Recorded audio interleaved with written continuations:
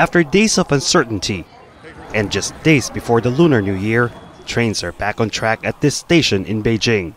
Most passengers are heading south of the Chinese capital, where towns and cities are covered in thick snow and slippery ice.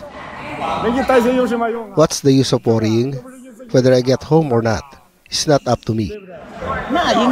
I believe the government will be able to handle the problem. At the end of the day, I will be able to get home. With more snow in the forecast, however, clearing the backlog could take time. The blizzards have spared Beijing, but that doesn't mean people here are unaffected.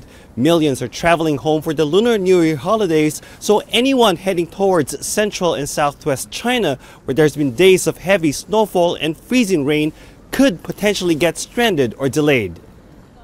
Traffic on major highways across China were at a standstill as cars broke down and authorities raced to remove snow. Runways at Wuhan's airport were forced shut on Tuesday, and hundreds of trains delayed or suspended. But not only did passengers have to wait at stations, many were also stuck on trains that lost power. At least 2 people died in snow-related accidents.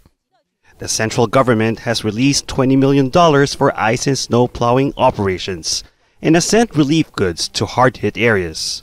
But it's help from local volunteers that's warmed the hearts of stranded travelers, a reason they say to celebrate even if they don't make it in time to be with family on New Year's Day. Barnaby, Al Jazeera, Beijing. Make sure to subscribe to our channel to get the latest news from Al Jazeera.